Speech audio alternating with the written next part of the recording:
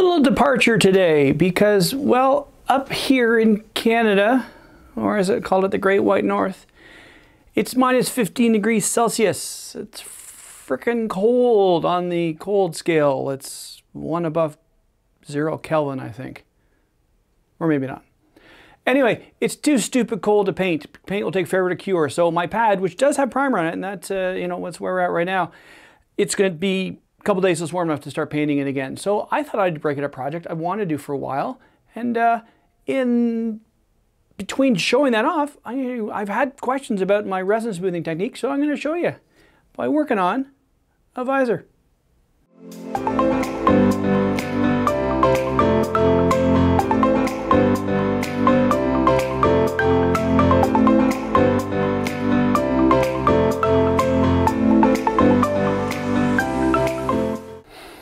Greetings, Dave here, DCPFX. A little different.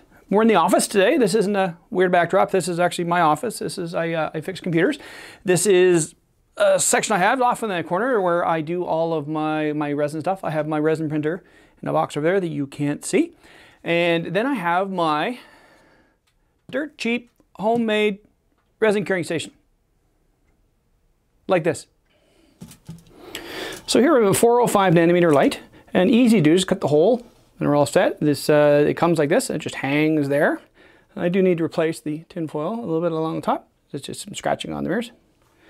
And inside, this is a Lowe's set of mirrors. And no, there are not 12 spinning turntables. There's one, but that's the beauty of mirrors. They're dirt cheap, duct taped together. So I've used 5 of the 6. The other one I have at home for my other printer. I have a CR10S, which I use a mirror on. And then this in the middle here is just what they call a jewelry display. It works solar powered. There's no batteries in it. Just as the light's on, it spins. And because the plate is clear, the UV light hops around and goes through and does everything it's got to do. So that is my bargain basement curing station. So that to me is a real simple way of doing a resin curing station because it's cheap. Like you can buy the Anycubic resin curing and wash station for what, 150 US, 200 Canadian. This was, see, the light was 10. I had the wood. I have aluminum foil. The mirrors were 20. I had duct tape and 7 on the spindle, the jewelry thing. So what's that? 30 bucks, 40 bucks? So for me that works, and it works really well because with the 405 nanometer light shining down, which is what you require in order to do this resin. This is Resin Cures at 405 nanometers. It goes down and it hits every surface and goes around. And if you saw the turntable at the bottom is clear, so it goes down and up and around and things spin around. I did my clear bits for my pad.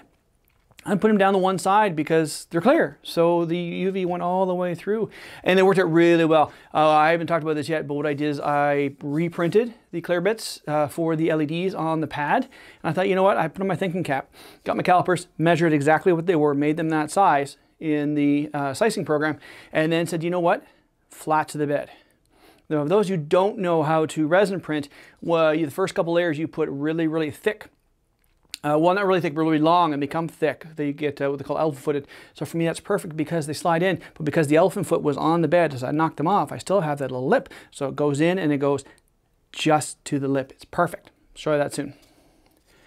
Anyway, so now here we are. This looks okay. Not great. Now this is a piece that's unreached. So this goes. I need to actually stretch it a little bit. I don't want to resample it again and print it again because it's a 3-hour print. If I take a heat gun to this, expand out just a little bit, it'll be perfect. I'll do it on both sides, it'll be okay.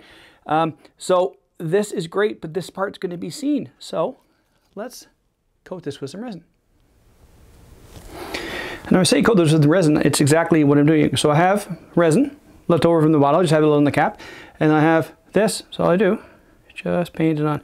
Now you want to be careful not to get any of this on your hands.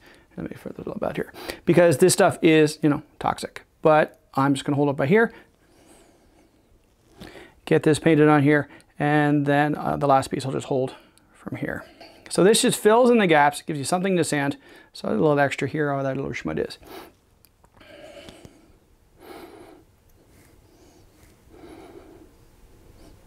And you don't need to worry about being perfect on this because remember, you're going to sand it down. So if you got some spots are higher than others, doesn't really matter. So I think that ought to do it. That's pretty well coated. And well, the rest I can get with paint and filler and everything else anyway. So I'm just going to do that part of it. This part's going to be, this part's inside. You won't see it. It's going to be right up against my face. I won't see it at all either. And I'll get these outside pieces later when I get them all joined up. So now, what I do with this is cure it. Now this is going to be, this is the better part of this rather than using XTC. Let me show you. Okay, so I've got this, the bottom part here that I want to basically be resined. So I painted on. Took me 45 seconds. Like I say, you don't need to be perfect on it. It just needs to work.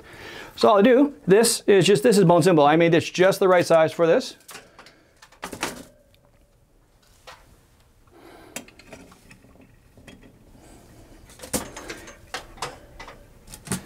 And now, hit the power bar. You can't see it. Well, maybe you see a little bit here. There's UV light.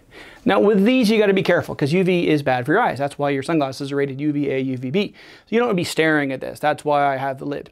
And I covered the lid with aluminum foil because, well, that'll help reflect it. I could have used another mirror, but then cutting the glass, get the hole in. I didn't want to go down that path. The light's going down and bouncing around. That's the important thing. Well, it's been about 2 minutes, I think. So let's pull it out.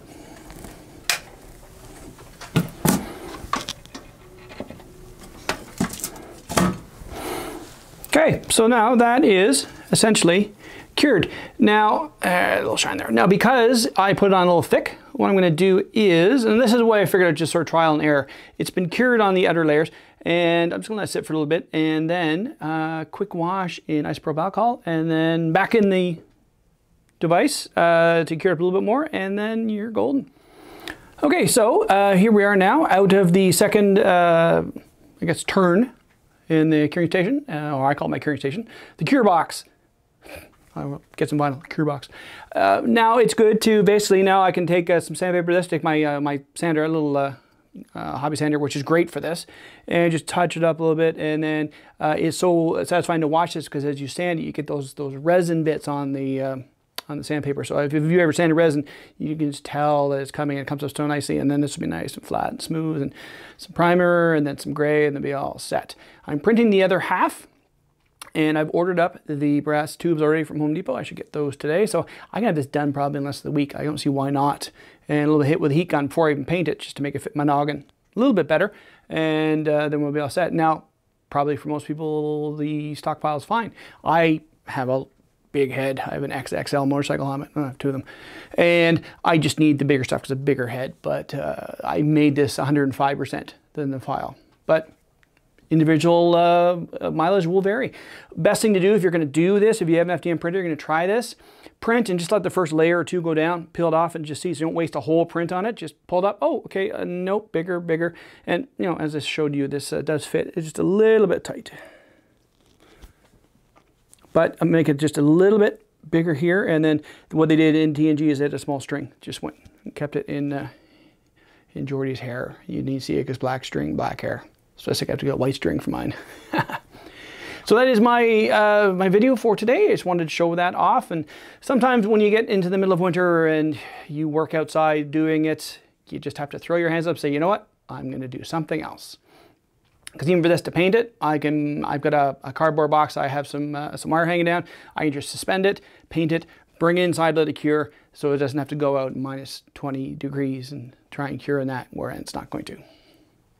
So that's it for today. Thanks all for dropping in. Thanks for the new subscribers. Had a fun interaction on Star Trek Prop Enthusiasts. Like, hey, I'm going to subscribe. I said, well, there's 125 more. Holy crap, where have you been?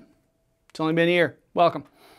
So I'm adding more people all the time. I'm a third of the way to where I want to be, because I want to be to 1,000, and I'm at 330. So 333 is a third to 1,000. I'm just getting so close. But hey, I'm loving doing this. So if I don't get the subscribers anyway, I'm still having fun doing it. So there you go. So I'll talk to you all later.